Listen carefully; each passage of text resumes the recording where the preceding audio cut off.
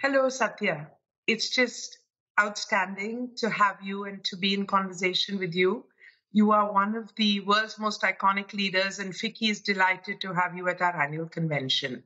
There are 100 questions that everybody wants to ask you. And, I did put it out on my Twitter saying, I'm going to be in conversation with Satya, and what would you like to ask him? And there was just this tremendous response. But I picked two of those and a few of my own. So I'm going to go straight in. I think no conversation in 2020 is complete without a question on the pandemic. So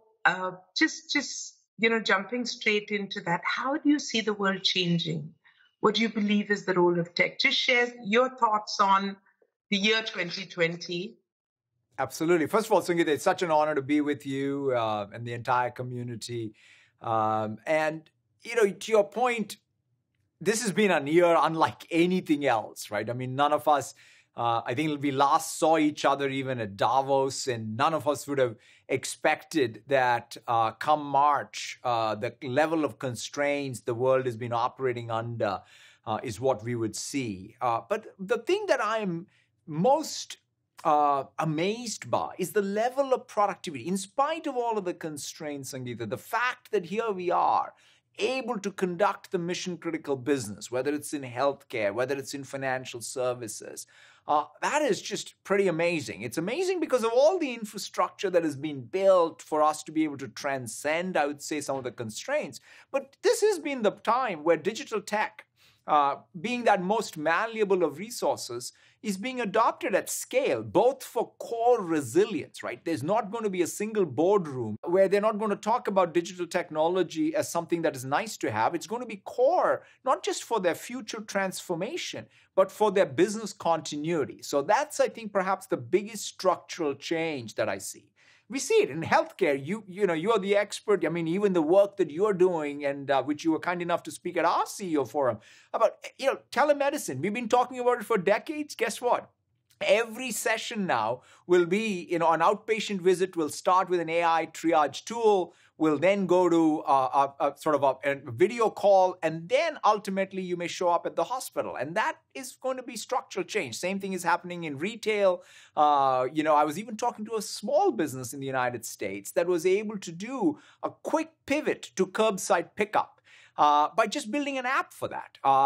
And so that ability to use digital tools to be able to deal with a tail event, because we can't predict what the next tail event is, but whatever that is, I think our built-in infrastructure and capability around digital tech is going to create resilience and transformation. And that, I think, is the most exciting thing to see. Absolutely. And I completely agree with you. So, Satya, just going on, what we, are talking about now is enhanced adoption of some of the foundational things that were put in maybe over the last few years or the last decade. Those who had it, those who were ready, were able to adapt and change quickly. But I read something that you said, and I thought that was, so significant. You said that Buddha didn't, set out to find religion. He actually wanted to find the cause of suffering. And then you went on to say, as life is playing its up and down, one of the things to understand and deal with is impermanence. And you said that before 2020. So just in that scope of impermanence, in that scope of change, but with the foundation of digital, where do you see the world going? 3 years, 5 years out, where do you see the world going? The business of sort of change forecasting. It's a very dangerous business because it's always hard to predict the future. But I think one can sort of look at what are the broad paradigms that are in fact reshaping the expectations, and especially the exponential curve, Sangeeta. I've always felt that I've been able to sort of navigate change whenever at least I understood that whatever that change is, it's exponential. Because if most of us as human beings are capable of adopting and adapting to linear change, but we have a lot of discomfort around exponential change. And the exponential change, I think, is tech. And there are 3 layers of it, right? Whether it is the core ubiquity of computation, right? Even in the context of India, when I think about what is happening, the innovation in India around digital infrastructure in every field, from financial services to healthcare to retail, it's tremendous to see. And that's because of the ubiquity of the computing fabric that's available to every Indian business and every Indian citizen. The layer of AI and data capabilities that now are getting embedded in every consumer and business experience and application. That's tremendous. The experience, I mean, the ubiquity of mobile phones in India has completely changed the expectations of what needs to be self-service. So I think the exponential adoption of these three layers is what, in my mind, is going to change a lot of what will happen. But to your point, though, is sort of very profound, because we as human beings and as human societies can only deal with so much change. And so the question is, what is that social contract we have between the government, the private sector, and the citizens and the broad civic society that allows us to create that harmony, to navigate this change together? Because if any one of us is changing and the others are being left behind, that's going to create more turmoil.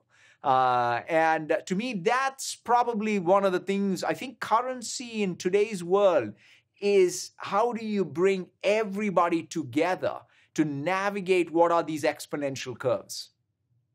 What an amazing thought. And it really reflects what so much of your action, your thought about inclusivity.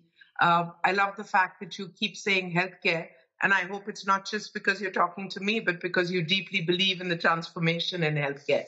But what you spoke about led me to jump straight into one of the questions which came out, on my Twitter and from someone, and they said, "What can technology do to help public administration?" Because we love our country, of course, we love the world, but we see so many things which could be better if done differently. So how do you visualize technology, change, and public administration? Yeah, I mean, having grown up as a son of an Indian civil servant, I think quite a bit, Sangeeta, about public sector and also the institutional strength of public sector institutions is so important. I mean, in fact, it's living in the United States, living in, say, the county I live in, I am more subject to the state of the art of the public health institution that has jurisdiction in the county that I live in. And so we all sometimes think that, it's just any one sector, but we need all of these institutions to be super strong. So I absolutely think one of the foundational jobs I think all of us have is, how do we get the public sector to the efficient frontier of even technology use? And this is where I think some of the work that's happening in India, whether it is the ID system or the banking APIs or the payment APIs, it's pretty enlightened. In fact, I was even on another panel earlier today, and someone else was referencing India as a case study of some real profound change being driven, across both private and public sector. So I think foundationally, job number one is to make sure that our public sector is being supported in their modernization. And then the public-private partnership is really helping adopt all of the changes more and bring about more ubiquity to that change. And I think that that's going to be very, very important. And I think that's one way for developing economies to be able to, one, recover from the pandemic, but more importantly, when we have talked about catch-up growth, I think it's absolutely possible in the next 10 years.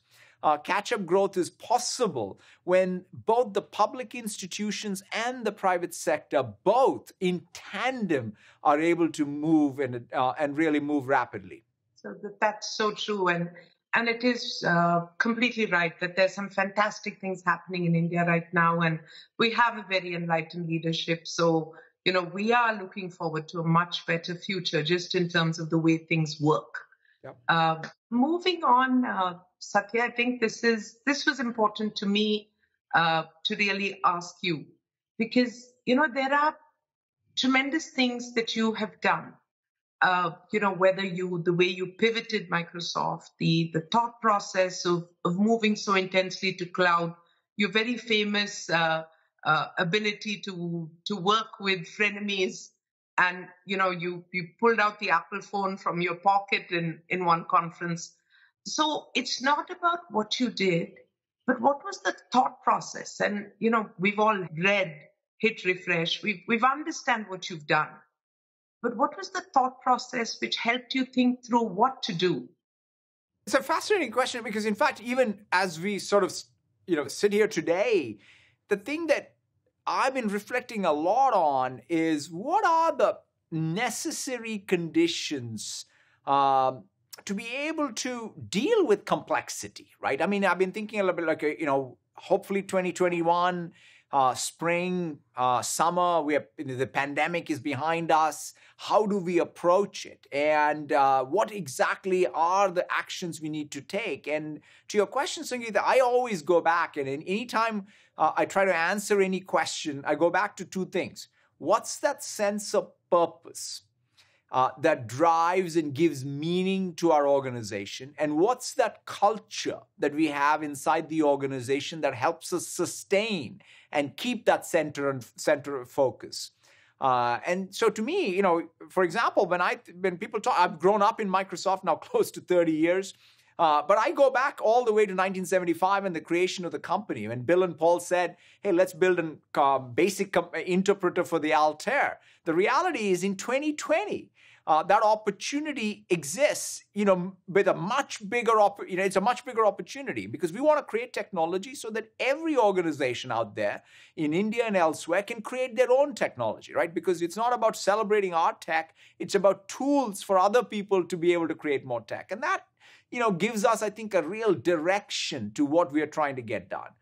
But the other part, Sangeeta, is also culture. I distinctly remember the first time Microsoft became the largest company in the world was the late 90s. And quite frankly, from ancient times to modern Silicon Valley, the only thing that has sort of gotten in the way of sustained success is hubris. We all thought that, in the late 90s that we were brilliant, except, you're only as brilliant as your ability to learn today so that you can do something more useful tomorrow. And so having that learning posture, and this is where borrowing that growth mindset meme from Carol Dweck's work in child psychology has been so helpful to us, because every day you have to sort of confront the fact that you are imperfect, but you can learn.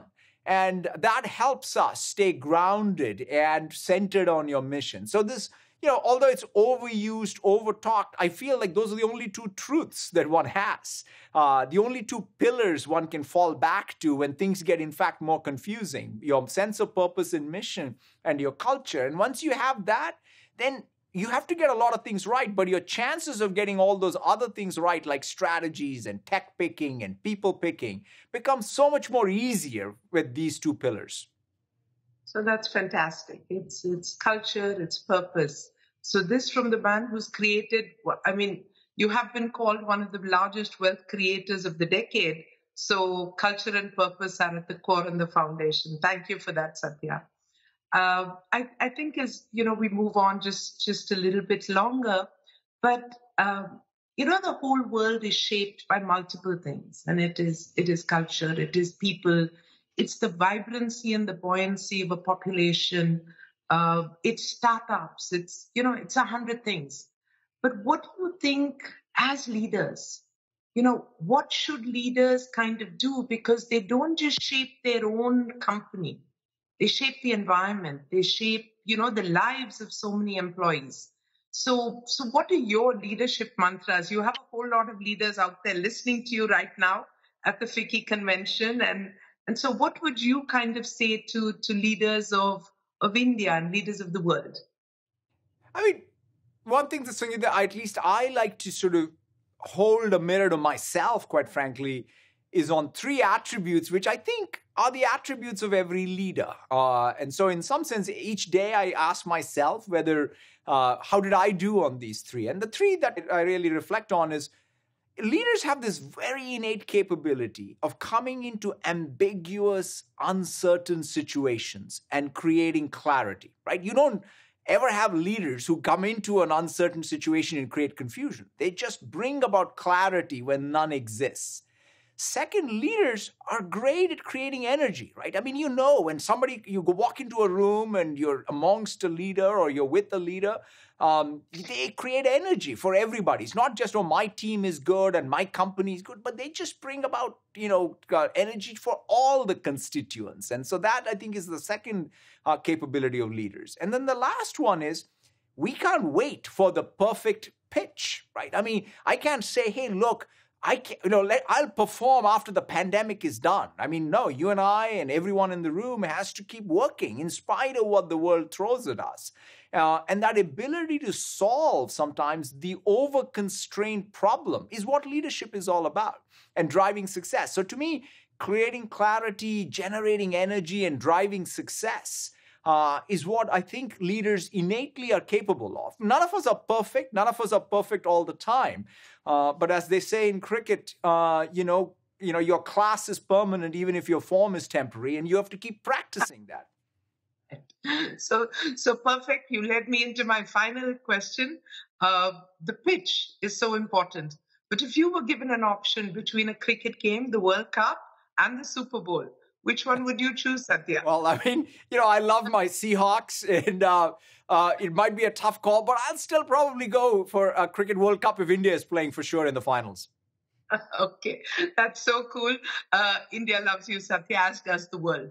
You are a global icon, and thank you so much for being with Vicky, for being with us at the convention, and for the great inspirational leader that you are. Thank you. We truly appreciate it. Thank you. Thank you so much, Sangeeta. Thank you very much.